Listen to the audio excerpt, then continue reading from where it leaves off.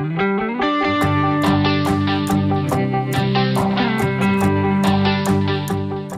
morning, you guys. Welcome back to another Apples and Tiaras vlog. Today is Monday, August 8th, and I'm here just a little bit past 7 o'clock. I just found this adorable little drawing of a rat on my desk. How cute is that?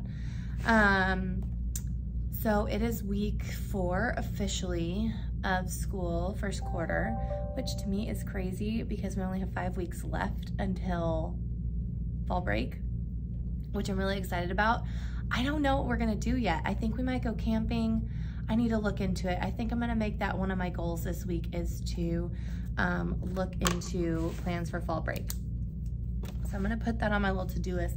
I got this little desk like pad like years ago at TJ Maxx or Home Goods or something, and I hardly ever use it, but I pulled it out this year and I've been keeping it like up here by my computer, and it's actually been pretty helpful because there's like a to-do list and then there's like a weekly place where you can write things. So I've been taking like my school bulletin and I've been just filling out like only the ones that I need to be at. Like I know I have a team lead meeting on Wednesday.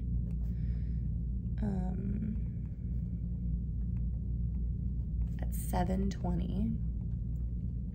So early, which sucks because I have to drop my kid off at 7:30. So like, what do I do with him for the extra 10 minutes? Luckily, I have a really amazing teammate who has her own children, and one of her bigger, like older kiddos will take him down to school. That's just one of the many perks of your kid going to your school. Also, just wanted to pop in here and let you guys know that I do have discount code for Zimph Optical. If you guys are interested in any of the glasses that I wear in any of my videos, they're always linked down in the description box below, and you can get a discount code. It is linked down there if you're interested in ordering any glasses for yourself. So anyway, I'm gonna put on this call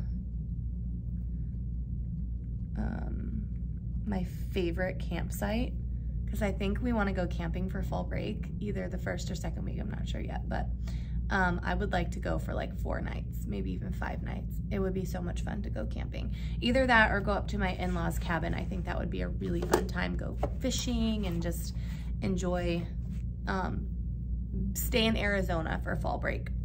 Maybe even drive up to the Grand Canyon would be kind of fun. So anyways, it is Monday, and today is actually our first day using Mystery Science. The kids have never, well, the kids this year, most of them have used it because at the end of last year, our 3rd grade decided to departmentalize. And so the 3rd grade science teacher started using Mystery Science. And so the last whole quarter of the school year, some of the kids I have this year got to experience Mystery Science. So a lot of them kind of already know how it goes. But today will be our very first day using Mystery Science. And so it's gonna be kind of a learning curve, you know, expectations, routines, things like that. They're all kind of new and different. But hopefully it should be fine. I have to get the kids' notebooks passed back out. I did grade a bunch of notebooks last week and actually entered my first 2 grades of the school year, which sounds kind of crazy, especially because it's the 4th, like last week was the 3rd week. But to be honest with you, like I wasn't grading anything the first 2 weeks of school, especially the first 3 days, and then the first 5 days. No, I'm not grading anything. So anyway, I'm gonna sit here. I'm gonna make sure that I have everything prepped and ready to go. I have some things printed out that I'm gonna have to pass out to the kids. One of the school supplies that I have my students bringing this year is a small binder, and I'll show you why. So because I use Mystery Science, Generation Genius, and I'm pretty much designing my own curriculum at this point, I do have a lot of like handouts that I want the kids to be able to hold on to and keep. And part of that is through Mystery Science. They have to hold on to a couple of pages because they go back to them periodically. And so what I decided to do was have every student bring a binder. And it didn't have to be a big one. They could have been like a 1/2-inch binder. But then pages like these that come from Mystery Science that they're like referring back to periodically, I decided to just start copying them with holes in them. And then that way the kids can keep them inside of their binders, and then they can flip back to them when they need. And then when it's time to turn things in, they can take everything out, staple it together, and then they can turn it in as a bundle. Things like this that they're gonna be filling out and then like as a team doing stuff, like obviously I didn't punch the holes in, but for other things, I figured it would be smart to just keep it all in a binder. Folders can get really messy and they don't really know how to use the brackets very well. So I felt like the binder would be better. Plus the binder can act as like a moving desk. They can use it as a clipboard. They have their little like decorative thing in the front. And I just like having binders. I think that they're a lot more sturdy and they're gonna keep things a lot safer inside. So, and then I also just have, I always have like a model version. So I have my binder, which I need to decorate, but like starting today. And I always keep in the binder what they should have in their binder. So it's kind of like a model for how to stay organized. I used to be at an Avid school, and Avid is really big on binders and like color-coded folders and things like that to keep yourselves organized. So I just like the binder idea. Luckily, I'm pretty sure every student has a binder, and if they don't have a binder, I am able to go and snag them one from downstairs. But as of right now, all of my students have a binder. So that's positive. So I need to put these student notebooks back in my student notebook storage. And then I'm gonna get everything pulled up for the day. And then I am gonna head down to bus duty, and then the day is gonna get started.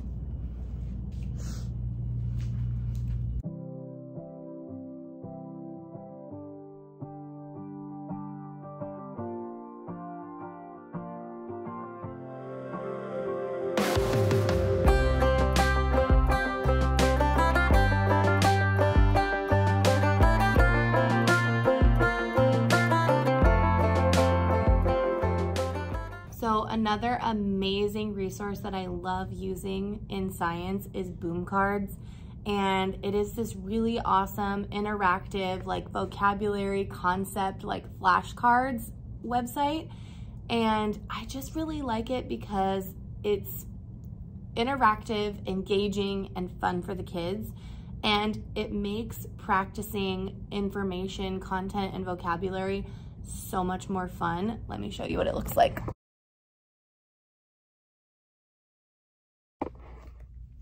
So you set up your classes just like you would Google Classroom or any other, like you can import your students from Google. And then when you click on these, so you can purchase these Boom Card decks just like you would on TPT. Basically you purchase points and then you can spend your points on Boom Card decks. But basically like this is one I bought years ago. And it has them like getting them thinking about rocks. And then, so they just click through. These are nice. Choose what to do. Sometimes the cards have like vocal recordings, so it's helpful for your English language learners or your really lower readers. And the kids can click on each one. They listen or read, and then they answer a series of questions. And it's really cool. Like this isn't my favorite one. This is a good one to start with. But like right now, I have all of these Boom Card decks and I just love them. Like this one is on the Earth spheres. So I'm probably going to assign it, and you can assign it to all 3 classes. You can assign it to one at a time. It's just really fun and engaging. And I love using it as a warm-up. So when the kids come into my classroom, instead of like getting started right away, I have this 10-minute warm-up period where the kids will do something quietly on their own. It gives kids the opportunity to use the restroom, fill up their water bottles.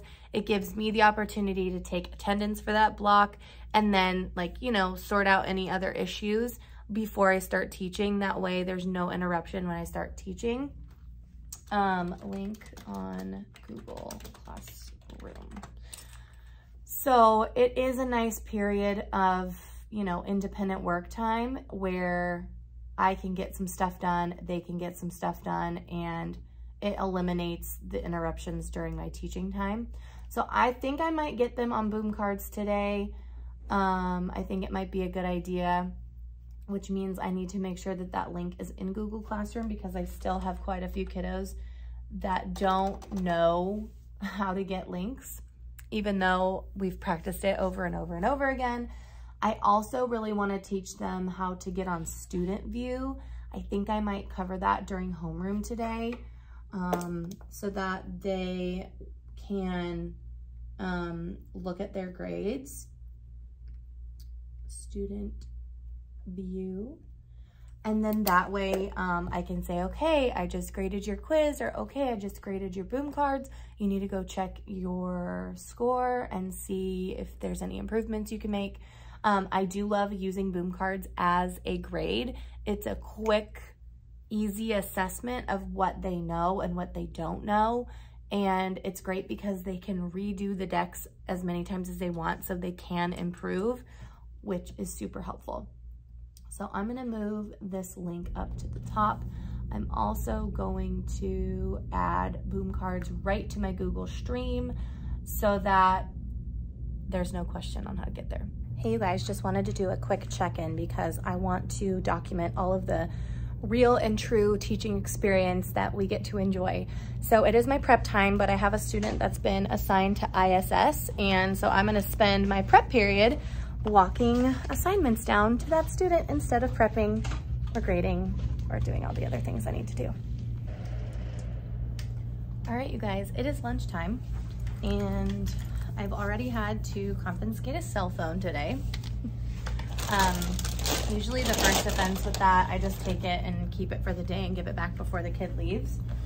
But if it continues to happen, then we do have to take them to the front office for parents to collect, which sucks, but that is what it is. For lunch today, I'm having tuna with mayo and relish. It looks like a dinosaur. I'm dipping some corn chips in it. Corn chips are my carb, I guess.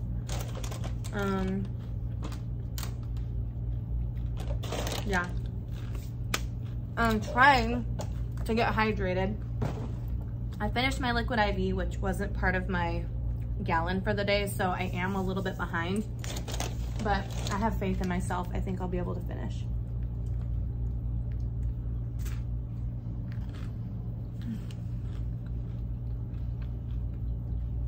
I'm very tired already.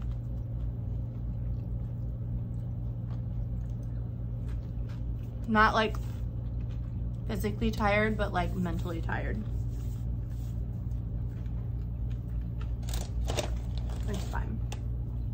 I'll be fine.